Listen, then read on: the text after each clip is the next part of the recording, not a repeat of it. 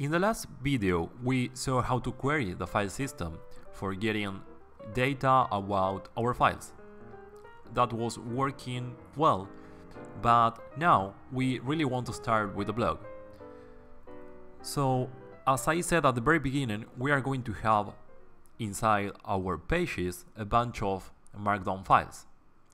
And now you will see that I changed a little bit the files, and thanks Dan Aramode for your content, because yeah, more or less I copy some of his posts and I put them here to make a better example.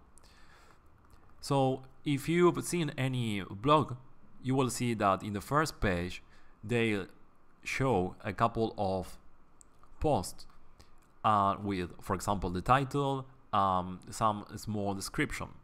So the idea of this video is to get the list of the Markdown files that we have over there, and we are going to show some data of them. So let's do that. Let me show you first our GraphQL. If I start a new query, I press Ctrl space and I have access to a bunch of things that I can use, like all side page, blah blah, yeah. But I don't have anything related to how to query Markdown files. But for doing that, there is a plugin that we are going to install right now. Let me stop the development environment and let's install the following. Install gatsby-transformer, and it was called remark. Okay, and it's ready. And every time we install something, we have to add it into our config file. So let me copy the name and open the Gatsby config. And I will put it somewhere over here. Yes, prettier. Okay. I've also added other plugin which is called typography. I won't get into the details, but more or less it gives you a better styling for the fonts. But let's focus on the transformer remark. We have to restart the development environment, and I show you the magic that it's happening now. Let's refresh our GraphQL interface, and now once again Ctrl space, and let me zoom a little bit. I hope that's better. And you will see that here we have another prop which is all Markdown remark. And let's play it. Okay, more or less this is not useful at all, but let's check if there are more properties.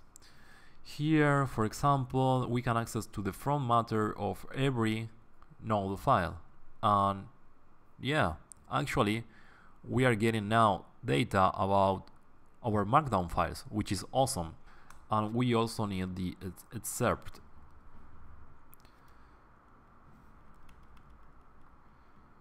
How is it called? Word count, heading, yeah, excerpt. That's a really ugly word. And let's play it once again. Now we have the excerpt, the from matter title, and the date. I think that's everything we'll need for now. So let's start building the index for that. As we did before for the file queries, we need to export in const, which is going to be our query, and then we use GraphQL. And the only thing that we now have to do is we copy the query and we put it here. Let's prettier that. Okay. Yeah, it's not working because I need something over here. Okay. We know that everything that it's inside the query, it's going to be inside the data property. And here we can take the data, which is this part of the object. Then we have to go inside all Markdown remark, then edges, which is a list, and we can map over there. Each of them we have the property node, and inside the node we have the information that we need. So we can destructure the object over here to get the node, and we will have the data available. So let's put something like an h1 for the node.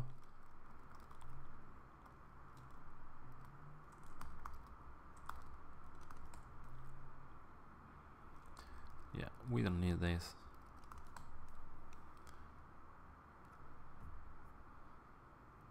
Okay, yeah.